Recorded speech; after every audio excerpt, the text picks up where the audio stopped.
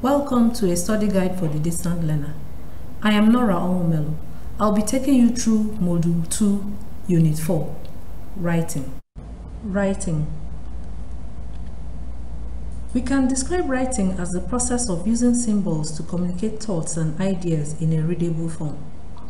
It is one study skill you cannot do without as a student, so the need to acquire the ability to write effectively should be of utmost importance to you.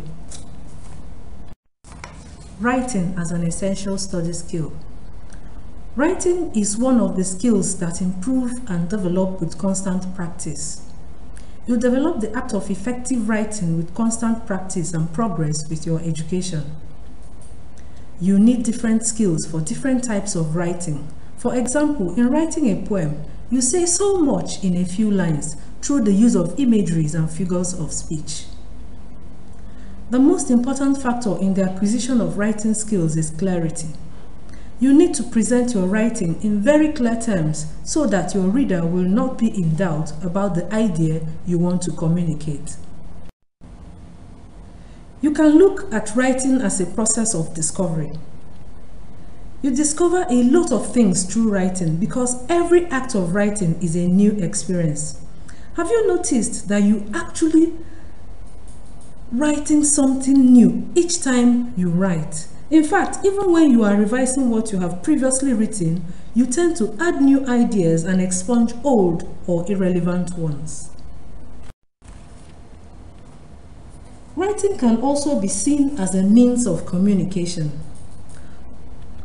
Through writing, you are able to pass on information and communicate your ideas to others. So it becomes important that when you are choosing a topic to write on, you should also decide how to present it so that it can communicate effectively to your audience. Types of writing. There are actually a good number of them, and each type is designed to convey its message in a certain way and also perform a certain function. For this unit, we will be looking at essays. There are over a dozen types of essays, but I will only briefly explain the four basic types, which are the descriptive, narrative, argumentative, and expository. The descriptive essay. It provides in detail a description on how something looks, feels, sounds, etc. It also gives a sensory detail of what is actually being described. The narrative essay. This tells the story and mostly conversational in style. Please note that it is generally written in the first person pronoun, I. The argumentative essay.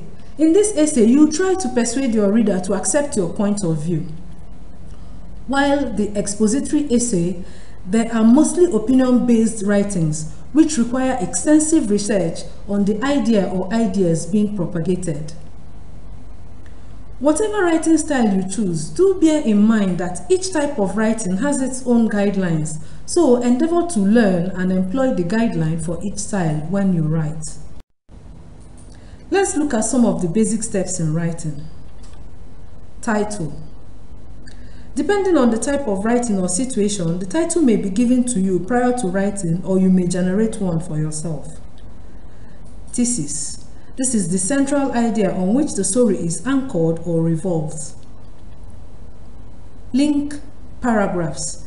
Here you employ the use of transitional devices in the form of words or phrases to link your sentences as well as your paragraphs. The next step is to organize and connect title, introduction, main body, and conclusion. It is of utmost importance to organize your writing in a way that the introduction, development, and conclusion of the work will be very clear and discernible. Then, ensure unity and coherence. In your writings, try not to digress or contradict yourself.